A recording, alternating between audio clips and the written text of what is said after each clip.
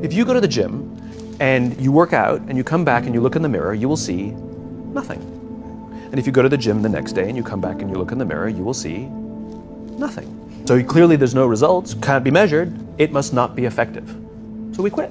Or if you fundamentally believe that this is the right course of action and you stick with it, you commit yourself to an act of service. You commit yourself to the regime, the exercise. You can screw it up.